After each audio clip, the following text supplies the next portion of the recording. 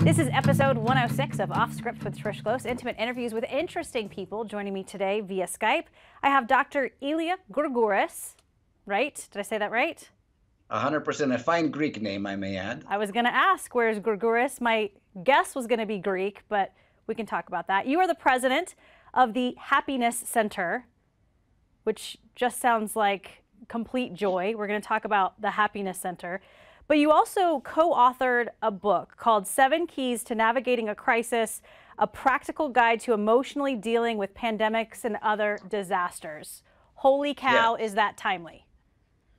And there's a story behind why it came out now, so I'll share that with you whenever you're ready. So, Okay. Well, I want to get back to Gourgouris. That's Greek.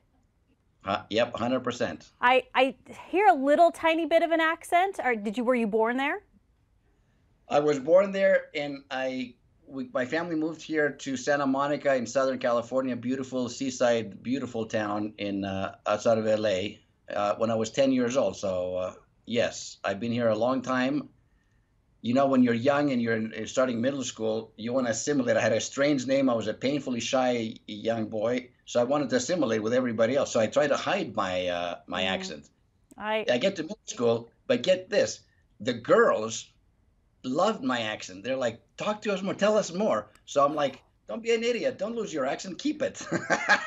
Yeah, don't be an idiot. You know, I'm from South Carolina originally. I moved to Las Vegas when I was 16, and I had this thick Southern accent. And I tried to do the same thing. I tried to lose it because I wanted to fit in, obviously. And I'm very sad about that.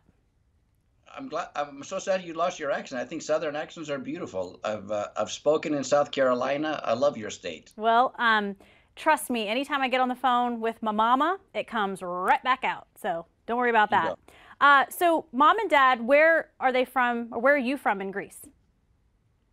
I was born and raised in Athens, but we have a home outside of Athens, about 2 hours on the Corinthian Gulf, right on the water, a place called Galaxy. And I'm actually going there in less than a month. I just bought my tickets, and every summer I go back home and swim, snorkel, you know, spend time with family, eat great Greek healthy food. As you know, the Mediterranean diet is the #1 in the world. So, and really reconnect with my roots. Our family goes back there 300 years. So. Wow. I believe, aren't there parts of Greece, they're in those blue zones, right? It's the place where people are living the longest because they are just super healthy. The blue zone is an island of Icaria that's, people live to be in their 90s and 100s, and they have a very healthy, there's several blue zones around the globe, and Icaria is one of them. And it's an island that I want to go and visit. I haven't been there before, but I hear it's beautiful. Awesome. I'll put that on my list as well. What did mom and dad do in Athens? My mom was a mom, you know, back in the day, just raised my brother and I. My dad worked as a supervisor, I guess, would be the equivalent of the National Electric Company. That's, I guess, the equivalent of that. But they brought us to America. You know, they never finished college, and they want us to get a better education. My brother, both and I have PhDs. He's a professor at Columbia in New York. He's a really smart one in the family, I'll tell you that. My older brother. And, we were both... Go ahead. Was that a big step for, I mean, obviously, I don't even want to, that's kind of a dumb question. I mean, huge step coming to America. Did they speak the language? Did they have jobs? Did they know anyone here? They did. My dad's older brother first immigrated to America. He was the first one that attended UCLA, the first one that went to college. So both my brother and I are UCLA graduates. So UCLA Bruins thick and, you know, thin. They had lived here before, and actually my older brother, believe it or not, was born in Hollywood, California. So they had lived here before for 3 or 4 years. They moved back to Greece. I was born there, and then eventually they made it back permanently. You know, they're both deceased, so they're both up in heaven, I believe, together. Happy. They were in love with one another, but my mom died tragically from cancer when she was only 51. But great lady, the best lady ever. She was beloved by men and women, respected, beloved, because she was all about happiness and love. So I feel like I carry her legacy in my heart in a lot of ways. You know, they call me the happiness doctor. I feel like I carry my mom inside me, you know, after all these years. She passed away 35 years ago, and she's still alive and well in my heart. What was it about her that people respected so much? she was unconditional love for everybody. And she was joyful even when she had cancer, and she fought it, which is another reason why we moved to America. The UCLA Medical Center at the time and still now is one of the best medical centers in the world. And because of the connections we had with UCLA, her treatment, I mean, it kept her alive for a lot more years. Had she stayed in Greece, I think she would have died when I was still a young boy. So she got to live. She got to actually see me graduate from UCLA, got to see my brother get his master's there. And her last and she went downhill right after her graduation. And she was like, this is what I've lived for. I know you guys are going to be just fine. And then kind of, unfortunately, never got to see her grandkids. But I know she's still up there somewhere, looking over both my brother and I. I'm sure. And a huge sacrifice for your parents to bring you and your brother to the States. Yes. I feel like it's a huge, because we had a really good life. It wasn't like, we were being chased. We had a very good life in Greece. But, they just felt they wanted to expand our horizons, and especially in academia. So, and that was pounded into us. And the minimum was to get a college degree. But then, my older brother set the example and went on to get a master's, PhD, and I just followed, after him. Different fields, of course, but yeah, education is important. Is he older brother or younger brother? Older brother. Older. A little competitive, maybe? No, I'm the one that's competitive. He's actually, my brother's a gem. He's like world renowned. Like he travels, she speaks, like I'm serious, I'm following his footsteps. Like he's spoken to China, India, Pakistan, Africa, so I'm kind of following. I've become an international keynote speaker, but just in the last year I spoke in London and Paris, Rome and Athens. And I got more European cities and hopefully India, because they've invited me to speak there in January. I'm kind of following his footsteps, though. Like he's way up here. So he was like the summa cum laude, right? 4.0, mm-hmm. Scholarships coming out of his years. I kind of struggled in school. I'm surprised I even got a PhD. School didn't come easy to me. So you graduated from UCLA. Do you know you want to get your PhD at some point, or how does that path work? I didn't know right after that. As a matter of fact, my first real job, so to pay for school, we didn't have a lot of money. I drove a taxi. I was a taxi driver in LA when I was 18, and I looked like I was 14. People would get in my cab and they're like, do you even have a driver's license? I'm like, I know I look younger, but believe me, I'm 18 years old. I can drive. Anyway, I got a real estate license. I love real estate, but it was during the time when the interest rates were like 20%. It didn't really work. So, and I was afraid to be a psychologist. I thought, am I going to get depressed? If I hear people's problems morning, noon, and night, is this going to bring me down? So I was a little reluctant at first. But then I went on to school, got my PhD, started my own private practice as a clinical psychologist. And I did that. That was the first half of my career. Loved it. I did it for 18 years. The first 16, I loved it. The last 2, I got burned out big time. How so? And I physically... Because what I found out is the typical psychologist will last basically 10 years before they get burned out. Some of them even commit suicide. Like I did it for 18 years. And if they see 25 patients a week, that's considered full-time. I used to see 45 people a week. I used to work like a maniac. People like you're crazy, you're going to have a heart attack. I'm like, no, I can handle it. Well, I did up to a point, for 16 years. The last 2 years, I feel like it physically started affecting me, all the stress, basically carrying all the secrets. Like I can't tell anybody.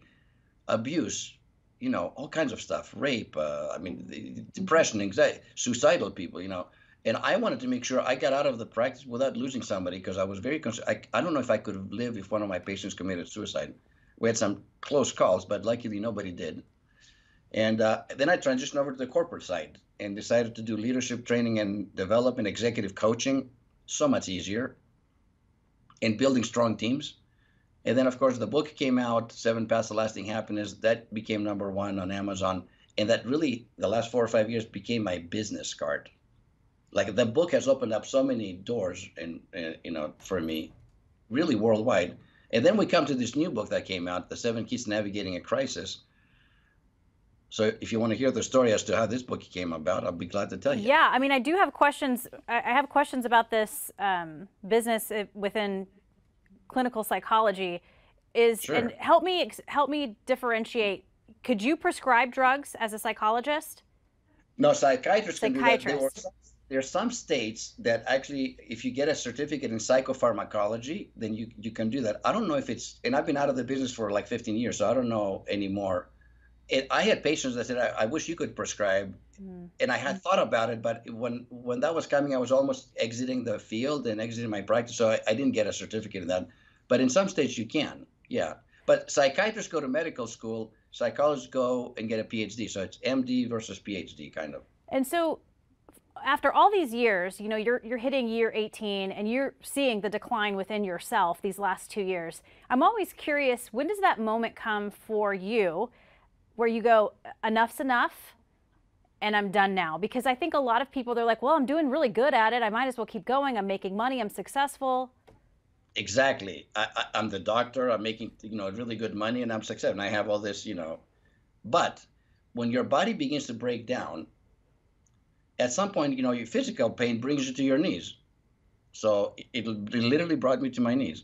And I'm a spiritual person, so I kind of asked the big guy above. I'm like, hey, what's the deal? I'm helping everybody out. And I heard the voice as loud as I'm talking to you right now. Elia, I'm trying to take you in a different direction, and you're not listening to me. And it was very short, like this one statement. Guess what I did with that advice? I ignored it. So guess what happens when you ignore? Now, some people can call it the spirit. Some people can call it your intuition or your inner wisdom. Whatever you call it, that voice was accurate and correct. So when you ignore it, does your life get better or worse, Trish? I'm going to guess worse. A lot worse. So fast forward 6 more months. Now I'm in and out the emergency. They're doing all kinds of tests, ultrasounds, this, that, and the other, inconclusive. Well, my pain was real. I wasn't like psychosomatic. I was like and this would happen multiple times a week. So I'm exhausted. Again, after 6 months, now I'm really desperate. Back again. Okay, why is this happening to me? I try to be a good husband, father, help my community, do all that stuff. And the message was, if you don't change your ways, I'm going to call you home by the time you're 50. I want you to spread the light to a lot more people, which is a very specific both warning and here's what your future holds. And because my mom died when she was 51, and my dad died when he was 65, I don't have that longevity from my own parents. So I knew that message was a warning. And I still had young kids at home.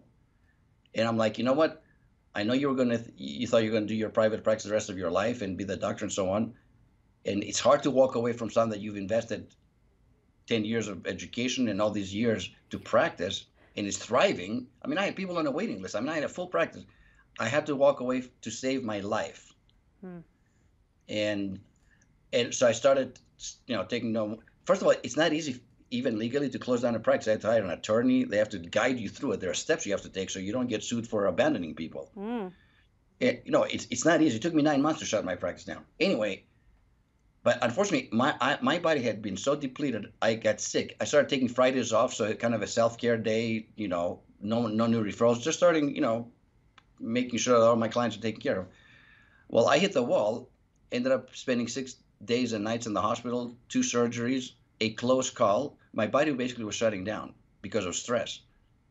And I asked the doctor afterwards, because, when you're all hooked up and you have 6 nights to yourself, you have a lot of thinking to do at night. A lot. And I'm like, this will never happen to me again. I need to learn the lesson right now. Whatever this lesson is, this cannot happen to me. So after the second surgery, which my doctor came back and said we had complications after the first one, he tells me that after the second, I'm like, and I was on drugs. I think I was on morphine. I'm like, am I making this up? Or didn't he just tell me this yesterday? Like he had problems. And it was true. I'm like, Doc, I need to learn why this happened to me. He goes, 2 reasons: excessive drinking or excessive stress. And since I don't really drink alcohol, I knew that it was the stress. And I was in denial. I wasn't taking care of myself. I wasn't walking the talk. I was taking care of all these other people, but I wasn't taking care of me. Right. Which is number one, right? You have to take care of you first. That's number one. That's the number one step to happiness and to navigating a crisis. It's self-care. So it took me like 6 months to physically recover, and I had to reevaluate my life and how. But the good news is, I'm not even close to that. I've done it, what I'm doing now for 15 years. I will never get burned out. Amazing. Not even close. I'm actually more passionate and more energetic, and I'm 15 years older now, and I feel better. Yeah. than I did before. Well, that moment when you said, okay, I'm done, I need to get on the path of making myself better, did you already feel a lot of stress just kind of leave you? No, because it was stressful to exit. It's stressful not to know what am I going to do now. Like even financially, like what will I do with the rest of my life, right? I'm 40 years old. Like what will I do now? So I had a midlife crisis. I think self-inflicted in a lot of ways because the message was there. I could see that I was declining. I was just in denial. Hmm. Like I can do it. I can handle this. I can handle anything. Kind of very arrogant actually and dumb. I sort of said, no, you can't handle it. You can't continue going at this pace for 18 years and think that you're going to make it. Nobody can. So it was a humbling experience. It was a stressful time. And I had a dear friend who basically said to me, Elia, your skill set, because he knew me as a psychologist, he goes, you would make a great executive coach. And I was so naive. I'm like, what's an executive coach? I mean, I've been a baseball coach to my kids and a soccer coach. He goes, executive coach for businesses. I had no idea what he was talking about. But he hired me at a first company, was a big company in the Northwest, actually. Huge company. Puget Sound Energy, but pretty big. Very big. Very big. And I came in there and I started working with CEOs and the C-suite and general counsel, like the top leadership. And I realized if you take away their titles and all the money that they're making, they're just people, just like you and I, especially behind closed doors. So the executive coaching becomes very easy. First of all, there's nothing they're going to tell me that I hadn't heard before as a psychologist, or even come close to being that stressful. That's true. So, right? I mean, so that was the transition. Okay, and so did you find happiness in this job, team building? Yeah, it's different. So I was used to making a difference one-on-one with people, or in relationships, maybe a marriage or whatever, or family counseling. But now, when you look at organizations, and basically companies bring me in to change their culture. So I started talking about happy employees back before there were any Gallup studies or Harvard studies about happiness and what happy employees do. I was almost like I was kind of like ahead of the time. Now we have enough studies to validate all that stuff. And as you know, happy employees are more productive, they're more innovative, they're more collaborative and better teammates. They're physically healthier. Like they don't have time off because they don't get as sick, right? So there's greater retention, less turnover, and all those things affect the bottom line. Well, I was saying those things like years ago when that wasn't really, they thought that the happiness of, who is this guy talking about happiness at work? I pay you, just get to work. The beatings will continue until morale improves. Well, it's different now. Yeah. So a lot different. Yeah. When did you start the Happiness Center? When did that come about? Just as when I transitioned out of it. And again, this was an inspiration. I didn't even know what a domain was back then. Like I'm like technologically inept. The fact that you find me on Skype, thank you. I appreciate it. Coach Khan helped me with that one. Yeah, I get people to do that stuff for me. All I want to do is come here and deliver the message. That's all, because I'm really good at that. Technology, not so much. So Happiness Center, how did this started? Because were you finding, well, first, before we get there, Happiness Center is an organization dedicated to helping others find personal success and happiness. You have helped thousands of people achieve happiness and fulfillment, both in professional and personal relationships. So with this, working with this corporation, were you finding that your messages were physically and emotionally and mentally changing people? Absolutely. Absolutely. And by the way, I wrote both of these books from my heart, Trish. I didn't write them as a PhD. And when the first book came out and it hit #1, people are like, it's a good book. I can hear you, even your accent when you're talking, when you're writing. I can almost hear you talk like that. But they're like, Elia, it's not like you're saying something that hasn't been said before. And I'm like, I totally agree with you. I didn't say anything in this book that Aristotle didn't say 2,500 years ago. What is happiness? Love yourself, having an attitude of gratitude, forgiveness and self-forgiveness, having passion and purpose, loving relationships, feed your spirit, be kind to people. Basically, that's it.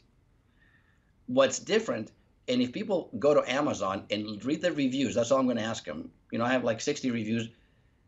It's like 97% positive reviews. It almost looks like fake news, like I actually wrote them myself, but I didn't. And what people are saying is like, what we love about your book is at the end of every chapter, I have a couple of things for the reader to ponder and to meditate on, to think about deeply. A couple questions for them to answer. And then the most important thing is what I call take action. In other words, it's more of a workbook. This is how you do it. So we all know that self-forgiveness is important. Most of us don't know how to do that, though. We know that self-love is necessary for one's happiness. We really don't know how to do that. So I spent, my 30 years working with people. These exercises are vetted, and if you do them, you will be happier. Why this is important is because knowledge without application is just education.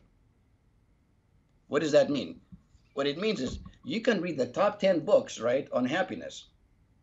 And when you can underline them and highlight them to death. And when you're done, where do they go? They go back in the bookshelf. So now you're more educated, you know more about happiness, but your life hasn't changed. And I think you're probably actually more frustrated because you know more. In life, and this is the biggest takeaway, if you take nothing else away from what I'm saying here to you today, is this. What matters in life is not what you know. What matters is what you do with what you know. It's in the action that transformation takes place. And my book is all about action. And so is the 7 Keys to Navigating a Crisis. Like, this is how you navigate a crisis successfully. Well, let's talk about that. How did this book start? You said there's a story behind it, the 7 Keys. The story is that on March 15th, beware the Ides of March, like, Shakespeare said, March 15th, I had this very strong impression I needed to write a book. So I called my writing partner, Konstantinos Apostolopoulos. Now, that's a fine Irish name, isn't it? Another fine Greek. My best friend and co-writer, we write together for Arianna Huffington's Thrive Global and the Huffington Post. So he and I have collaborated before. And I'm like, we need to get this book out, and we need to get it out in 45 days. Not in November, not in 2021. We got to get out now because people need it. And I said, brother, are you in or are you out? And he said, I'm in. And for 45 days, literally, our goal was May 1st. On May 1st, the ebook came out. And I want to say May 10th, the softcover book came out, the actual book. And to give you an idea how difficult that was, my first book took me 3 years to write. So getting a book out in 45 days is almost impossible. But it was just meant to be. We're a great collaborative team. There's no ego. If he has a good idea, go with your idea. If I have a good idea, we do it. And we work well together. I'm a big picture person, and he's a details person. I hate details, and so I'm grateful to him because I couldn't do it without him. And since that has come out, every day, there's a podcast, webinar, radio, or television interview every single day. And so I'm grateful to be on your show here today because the message is resonating with people. And the reason for that is because we're not facing one crisis. People think this book is about the pandemic. It's not about just the pandemic. The pandemic is crisis number 1. Number 2 is the mental health crisis. In the United States, depression, anxiety, and stress-related symptomatology is up an astounding 800%. These are the statistics as of the end of May. We don't have the June statistics yet. Let me repeat that, 800%, not 80%. Suicide hotlines are at an all-time high, more phone calls than they ever received. Alcohol and drug abuse is way up. So that's issue and crisis number 2 is a mental health crisis. Number 3, we have the economic and financial crisis, as we have tens of millions of people unemployed in the United States, hundreds of millions across the world, and a couple of billion who are basically insecure about their finances or what tomorrow will bring because they don't really know, or they're underemployed. And then you add the social and racial strife on top of that. So now we have 4 crises are happening simultaneously. Now, as human beings, we're very resilient. We've handled crises before. We had 9/11. We've had other stuff. Usually we can handle 1 or 2 crises, not 4 at the same time. Right, right. And do you find, too, they kind of feed into each other, right? So if you lose your job and you're broke, then that leads to your mental health crashing, and then that leads to this. I mean, they all feed into each other, too. They're all connected, and that's the problem. And the other thing is, if whether it's the federal government or the state government or whatever, if they told us back in March that, you know what, this is going to end July 1st, we might look at this pandemic and go, you know what, man, July is such a long time away, but I think I can handle it. I think if we all pull together, I think we can make it. We're in July, and there's no end in sight.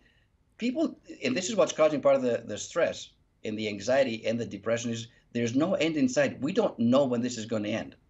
Even if today, if they announce, you know what, October 31st, this ends, Halloween, it's over with, we go back to our normal lives again, we can say, man, I'm already exhausted by 3 or 4 months of this, but we got July, August, September, October, I think I can do it. The fact that we don't have a date and all the predictions have gone south. Remember, the early prediction were, we'll just wait until the summer, it's going to get hot, and with heat, this fire is going to go down. Not true. Okay, we're going to do some social distancing, we're going to shut things down, it's going to go away. Well, 2 days ago, we broke the record at 60,000 new positive cases in the United States, a new record. So we're going in the opposite direction. So we don't know when this is going to end. Now, I am an optimist by nature, and I believe that, I used to use the analogy that life is not a sprint, it's a marathon. I've had to make adjustments to that. This is an ultra marathon. Like, it's not 26 miles, it could be 100 miles, because we don't know when this is going to end. Second wave in September or November when we get into the flu season. So we still have a ways to go. Now, having said that, I do believe that we'll have a vaccine early 2021, if not sooner. And their medications, they're already on their third trial, multiple pharmaceutical companies. Right. So we're very close to getting the medication out. It probably happen, hopefully by the end of August, in about 45 days or so, we'll have something out on the market, hopefully. Well, looking back to March, and I actually had a counselor on this podcast talking about this. I called it the COVID chaos, because there's all of these things happening. And the biggest thing, especially for me, was uncertainty. Just as you mentioned, it's this major feeling of uncertainty. I would get home from work and I would just sort of be in this like daze. I would get depressed, and then the next day I would be like, no, I got this, I can do it.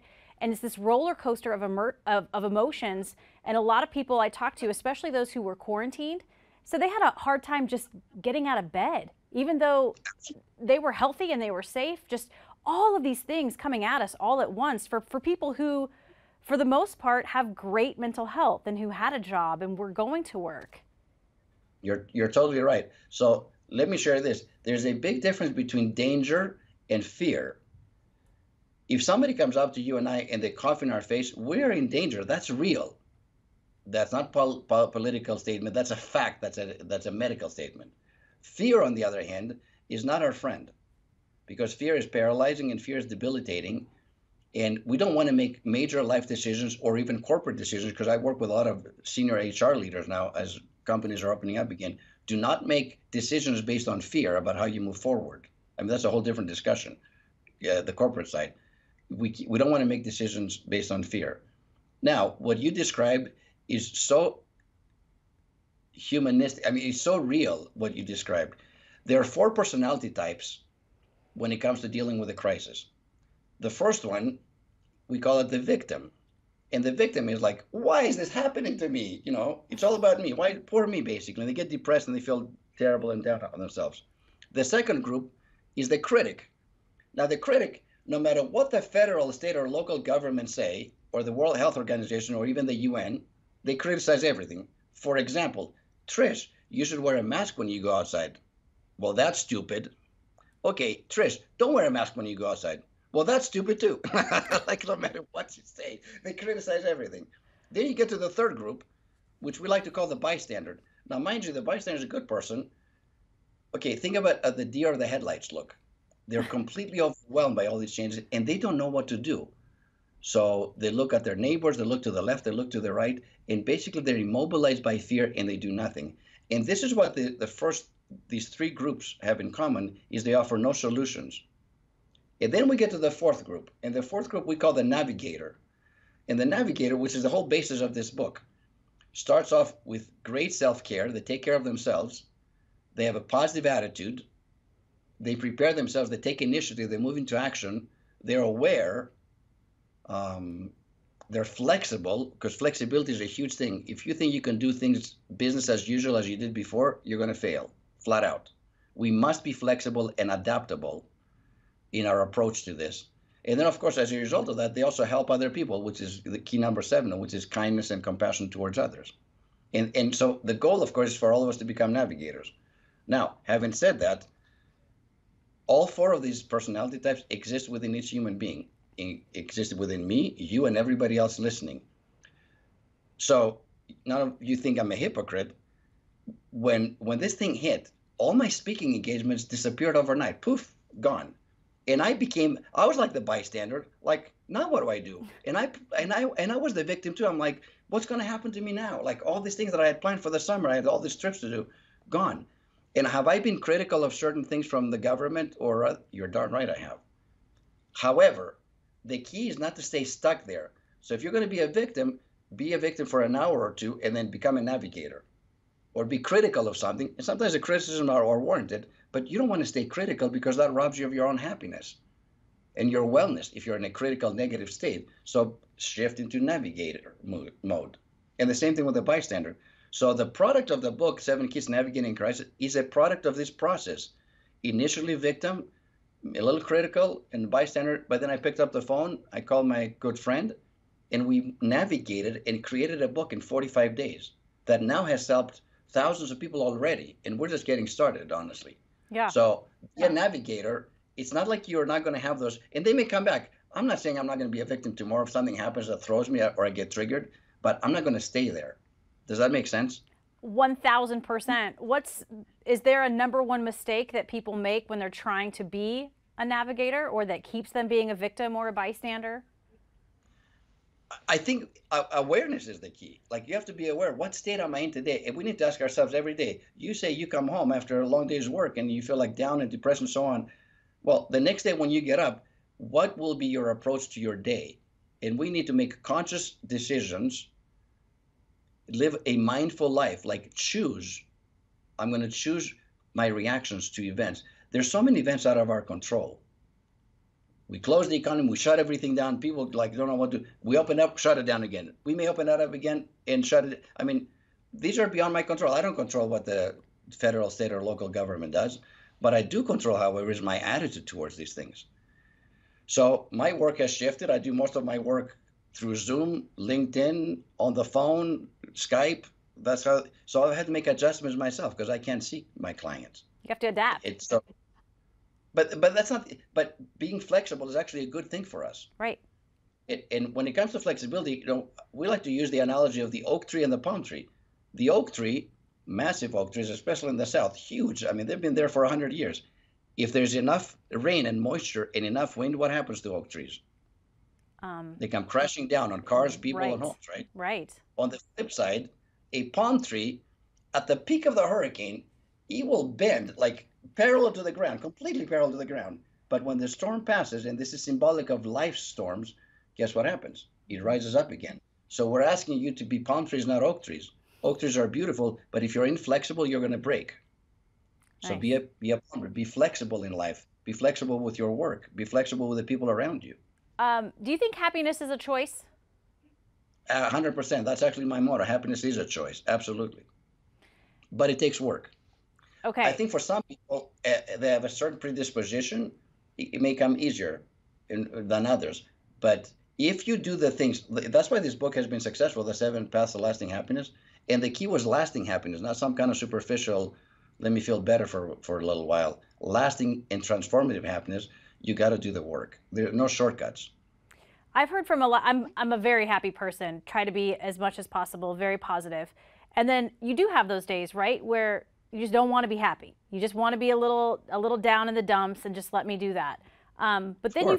then I find people are like, "What's wrong with you? What's going on? What's going on with you? Why are you so sad today?" Because they expect that positive, joyful nature all the time. But that's not realistic, though. No, not at all. It's not realistic. I think, and we also need to differentiate between pleasure, happiness, and joy, because I think those three things are a little bit differently. Life is all about expectations. So the greater the gap between expectations and reality, the greater the pain, the tears, the suffering, the depression, so on. When reality meets your expectations, that equals happiness. And then, once in a while, Trish, reality exceeds our expectations. Like a sunset in Maui or in Santorini in Greece, or the birth of your first child or whatever. Those are joyful moments, and those are to be treasured. They happen in life, but they don't happen all the time. So it's all about managing expectations. So with COVID, I've had to manage my own expectations. Am I going to go to Europe and make those speaking? No, I've already done some of them through a virtual webinar. Is it the same? Of course it's not the same, but you still get the message out and you still bless people's lives. I've an invitation to speak in Barcelona in October.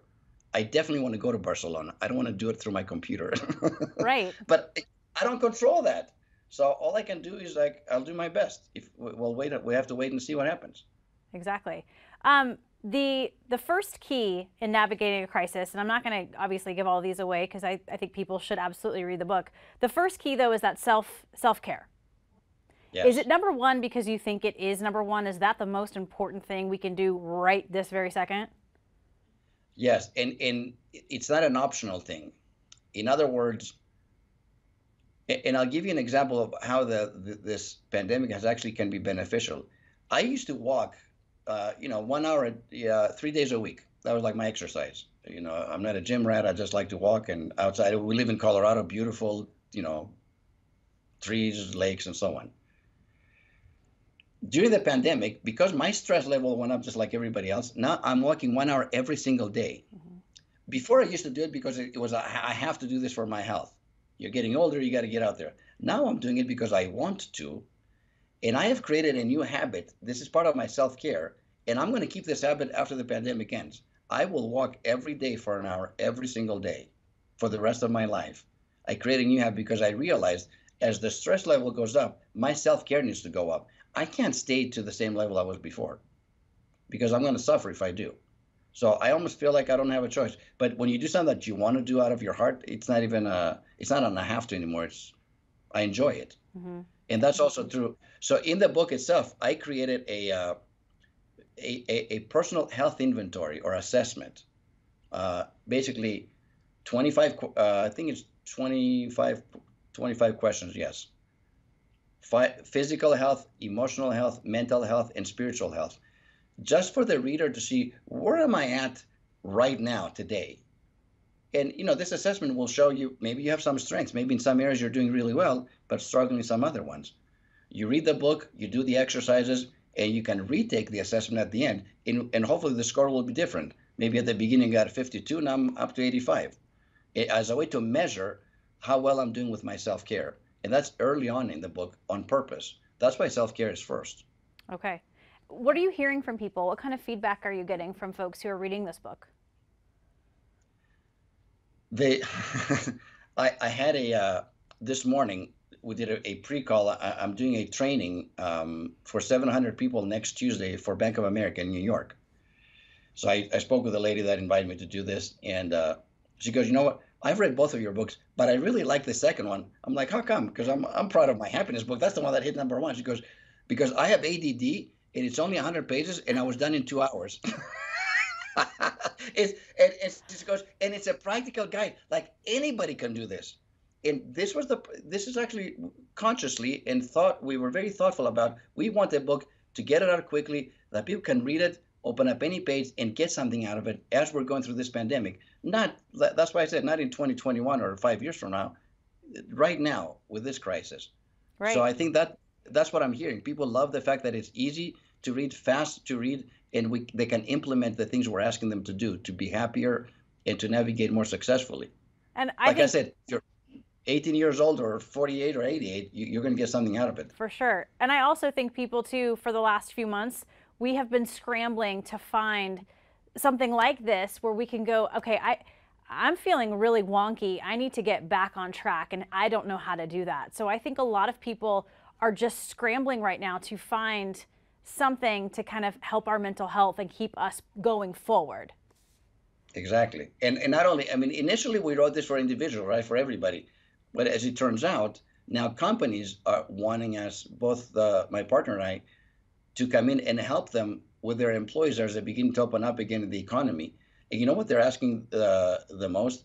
The number one HR challenge right now, there's 5 of them, but the number one is ensuring the mental and physical well-being of the employees. Number one. And that comes out of an organization of 15,000 HR executives. So this is not just one person's opinion. The second one is like maintaining employee engagement, productivity, and effectiveness, which is tied into the first one. Sure. And then the next one is, how to work from home, this new normal of work from home life kind of balance. How does that work? And so on. So organizations and companies are asking us to come in and help them.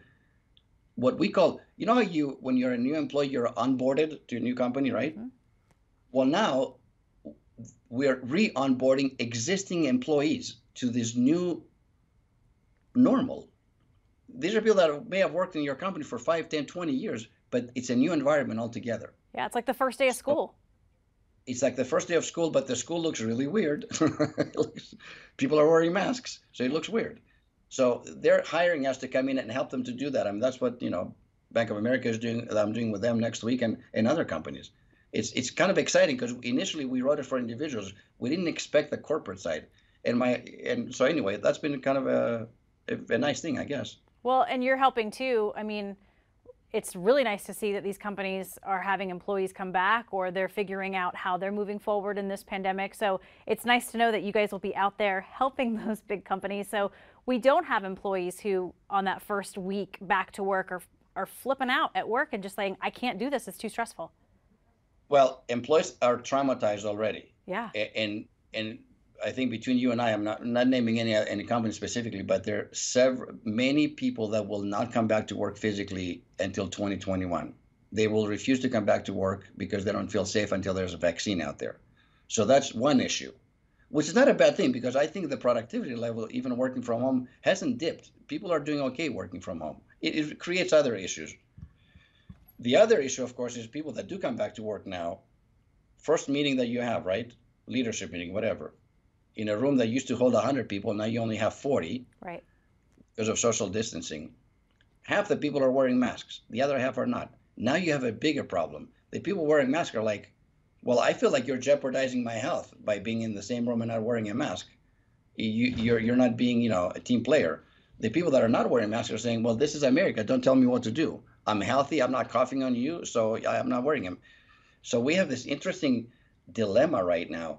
How do we navigate so everybody can feel comfortable? It's not an easy answer. I'm not saying but this is what we come in and help people navigate those. The main thing is, don't make corporate decisions or big decisions based on fear that will impact the entire enterprise, because that could be counterproductive. Exactly. Danger, yes. Remember, danger is real. Fear is not your friend. Fear is paralyzing. It is paralyzing, yes. I learned that from Dr. Gourgouris. Oh. Where can people find your book? Amazon.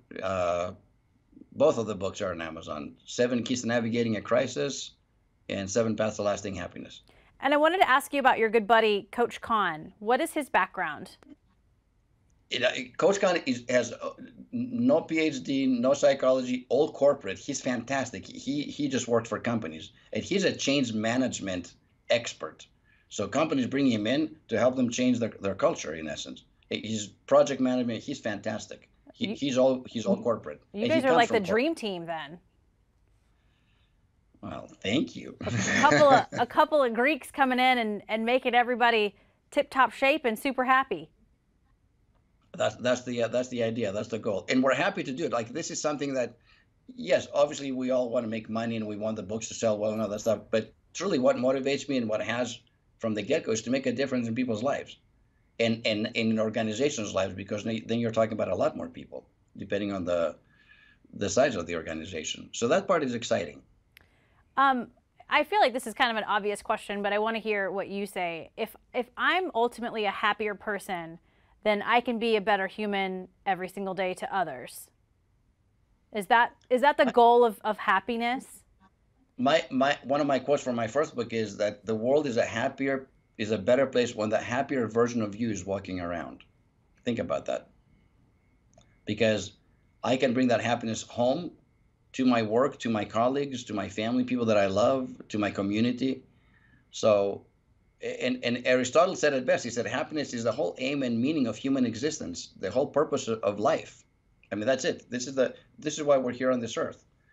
And as we are happy, we can elevate other people, which is the reason why both kindness and being of service is the last path, or the last key to both of these books, is this. When I promise you, no matter how tough you might have it, there's somebody in your community, maybe even in your own home, in your neighborhood, in your city or town, in this country or in the world, that's worse off than you are. Yeah. I guarantee it. So therefore, I feel like it's our responsibility to help people out. And I've had people ask me, well, I'm really going through a hard time. Am I my brother's keeper?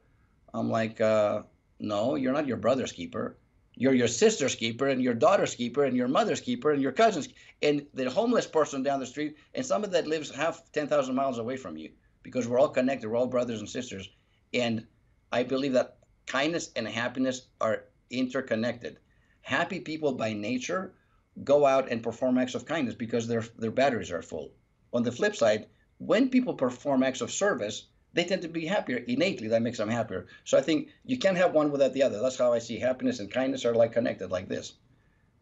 Yeah, no, I agree 1,000%. And I think those acts of kindness just come naturally. You don't really even think about them.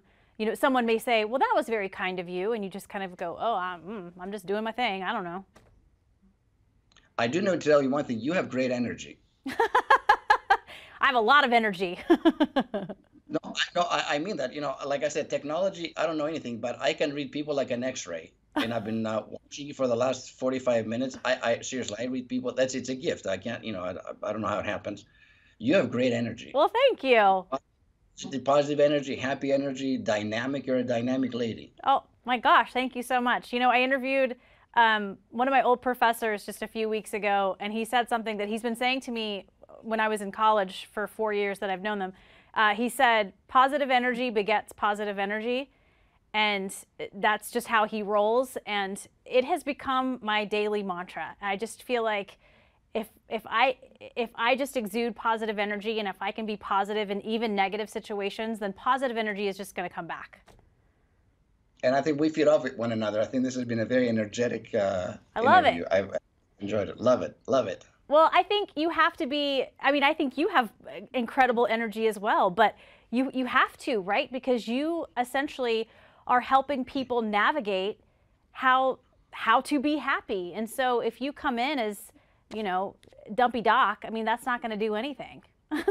But you know, but I also own the fact that, yes, have I been a victim? I told you, like I shared with you, victim or bystander or even critical. Yes. Yeah. I just didn't stay there. That's the key. Don't stay there for too long. An hour is enough. Give yourself permission to do that for an hour, and then become a navigator with a positive attitude and go about your day and make a difference in somebody else's life. I agree so much. But yeah, and you know, you choose happiness just like you choose sadness, right? Yes. Okay. Okay. Yep. Well, happiness is a choice. We're going to wrap up a little bit because I want to get to the final three, which I believe, were you prepped? I hope so. No? Yeah, okay. Okay. Yeah. There'll be a surprise then. I'm really excited to hear this one. Best advice you've ever been given. Best advice I've ever been given came actually from my grandpa, whose name I carry, Elia, when I was 5 years old, and he died soon after that. So that's the last memory I have of him. He said, you know, grandson, if you want to be happy in life, listen to this, 5 years old, do something good for somebody else every single day of your life, and you'll live a great life. And that, imagine what that did to a 5-year-old boy, because I still remember it, and I've lived that. Like, yeah. I took that in. Somehow it made sense to my little brain back then. I'm like, well, that makes sense. Do something good for somebody else every day. You'll be happy. Simple. And I've been practicing that for half a century, really. And look at where you are now. I love the fact that you have people in your life who have just put these little nuggets, or I don't know, big nuggets of wisdom with you, and that's where you are now. Your mom, your grandpa, I just love that. I mean, yeah, I'm very grateful to them. You know, the last words my mom said to me before she passed away, she goes, you know what, don't worry about me, I'm going to be fine. I just want you to be happy. Those are the last words that I heard from her. So that has resonated with me for, like, I know it's kind of, but it's beautiful though. I don't want to cry on your show, but it's really, it changed my life. I'm sure. I'm sure. I bet she's just like super proud of you right now. I hope so. I think so. That's amazing. I love that. That's great advice. Elia, what's your happy place? My happy place is my Greek home in the town of Galaxy City. Because I swim, I eat fresh fish. They caught them just today. I connect with people that I've known for decades. We love, we laugh, and you almost get to feel like I have no stress when I'm there. I can't explain it. That's why I go back every summer, because it feeds my soul, and then I come back to the U.S. and kick ass. I don't know if I can say that. Oops. No, I love it. That's great. You have to have those recharge moments so you can come back and do good for other people. Yeah. Yeah. Okay. Final meal, final drink. What would that look like? I really struggle with it because I don't really drink alcohol, so I don't know what my drink would be. It can be anything. Milkshake. If it's a chocolate milkshake, that'd be my final. I love chocolate milkshakes. Perfect. And meal? What would your meal look like? The meal would be probably some Greek lamb. That would be good. Some just like juicy lamb or, something like that. Yeah, it'd be good. That is on my bucket list. You ask that question? I'm very curious. Why do you ask that question? That's an interesting question. I'm a foodie. I love food. And here in Southern Oregon, we're kind of right smack dab in the middle of wine country. So I'm a bit of a wino also. I love, in a good way, I have a healthy obsession with food and drink. But I think you can tell a lot about a person based on their final meal or like their favorite meal, because that's really what it is. It's your favorite meal. But yeah, I love to hear what other people would eat if they couldn't have any other meals after that.